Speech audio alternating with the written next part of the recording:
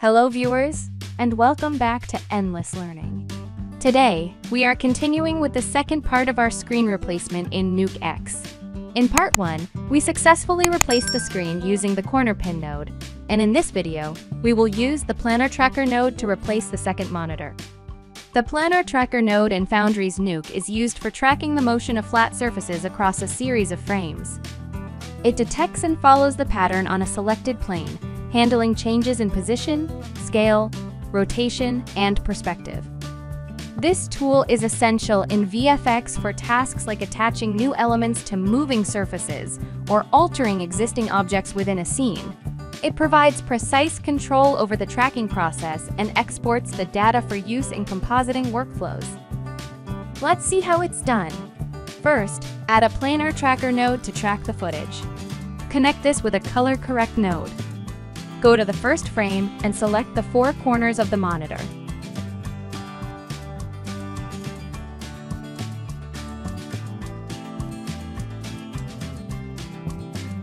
Press the Track to End option. Now the tracking process is completed. Click the Display Planar Surface button to view the planar surface. If it's not correctly aligned inside the monitor, enable the correct plane option to adjust the planar surface. Remember, it's important to make all these adjustments in your reference frame, the frame where you started the tracking.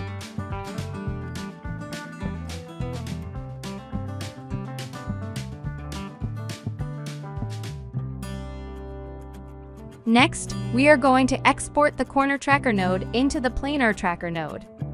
Go to the Tracking tab, and under the Export option, select Corner Pin 2D Absolute, press Export. Now the corner pin node will be exported. After this, proceed with the same steps we followed in part 1 of this video. Add a Merge node to connect both layers.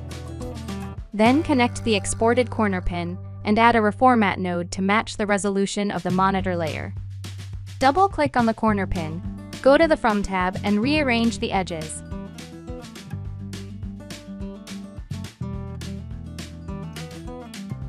Now it's perfect. We have successfully replaced the monitor screen.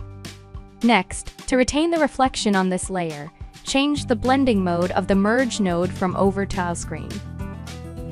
Since we're dealing with a black screen, we use the blending mode to retain the reflection of the footage. Next, use the Color Correct node to match the saturation, contrast, and brightness based on the footage.